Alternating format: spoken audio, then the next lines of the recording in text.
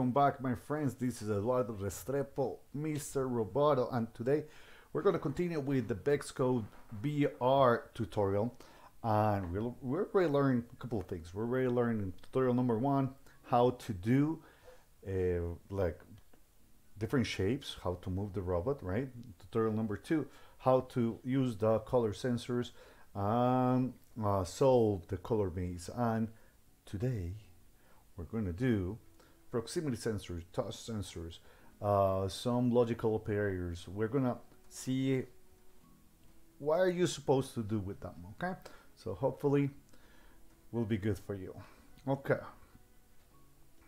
First things, these are my other videos in Spanish. Remember, we have the tutorials here in the Mr. Roboto channel. Now for Bexcode BR, we're going to go ahead and show you more or less. This is what we did last class in the last tutorial. I'm just gonna go ahead and open a new one, and what we are going to do right now is open the Castle Crusher 1.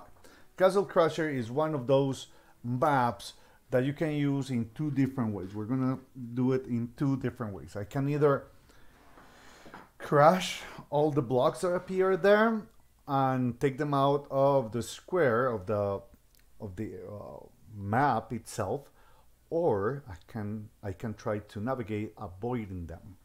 So I can do either or. Yes, either or. So I can do it both ways. So we're gonna learn how to do it both ways. Okay, first part I think is probably the easiest one, which is just crashing, taking everything out. So we're just gonna do something like this. We're gonna use the forever block. Remember, we need to change the language. We can do it here, and all I'm gonna say is, you know what, my friend, just drive forward, just go crush stuff, please do it. Yes, take it out. And I'm gonna put a condition. We already saw conditions in the last tutorial. So a conditional is gonna be something like this. If, yes, is sensing with the down eye, sensing red, detects red. Remember, we can change the color here. It's gonna buck up and just turn. Yes? Okay. I'm gonna see how to do different turns in a moment. So I'm just gonna do a turn of, I don't know, 120 degrees. It's a little bit different. We're gonna see how we can randomize that as well. So I can just, I'm just gonna go and reverse a little bit. Why? Because in that way I guarantee that it's not gonna be reading the actual line, the red line. Okay, so if I do that, it's gonna do something like this. Very simple.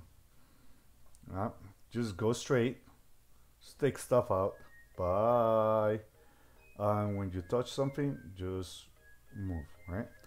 Remember, if I want to do it faster, all I have to do is put the set velocity and turn velocity and drive velocity a little bit higher to 100%.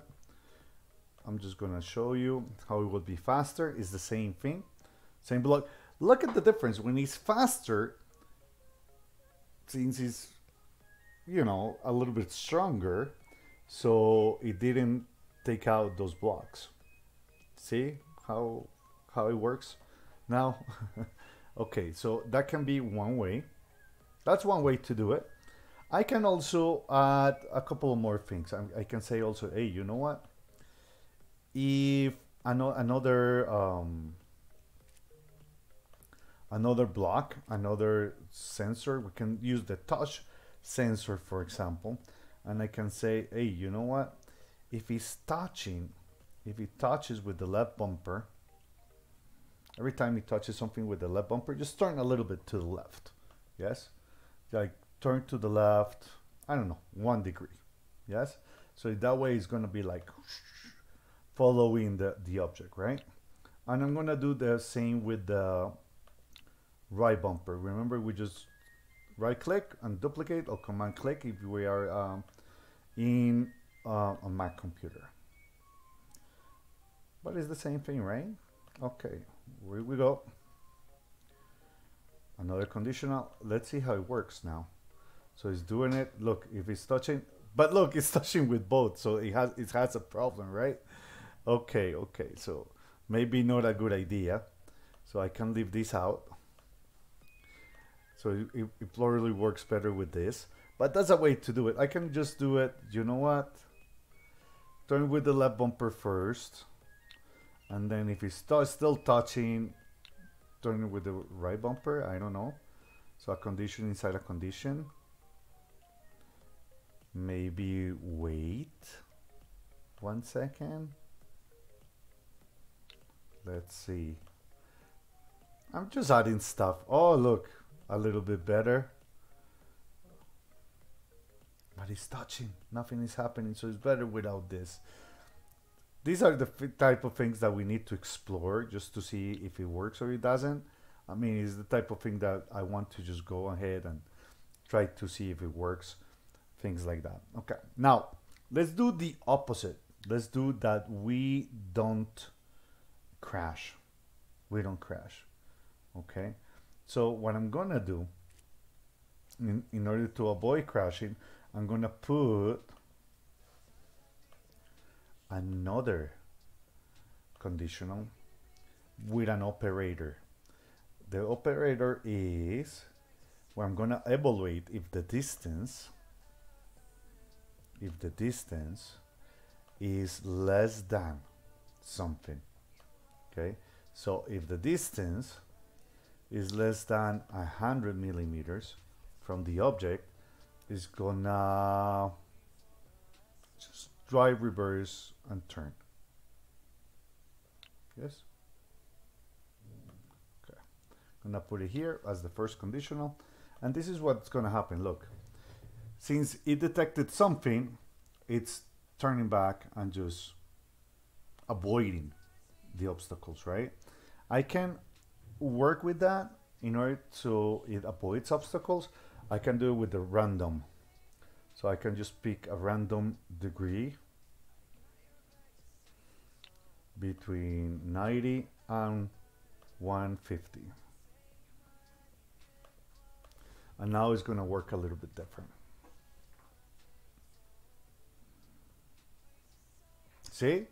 Very cool. So what is the objective right now that you learn how to do this? Just crash stuff or just avoid stuff? Play one or the other. Who lasts the longest without touching an object, for example? Or who takes out all the objects faster? Okay, you can do like your own competition with your friends, and that would be fun. That's one thing you can do. That's it. So those are challenges you can actually set up with this.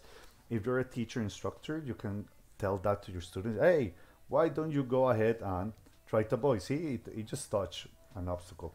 So, and every time it touches an obstacle, I give you negative points or something. And look, oh my God, that can happen.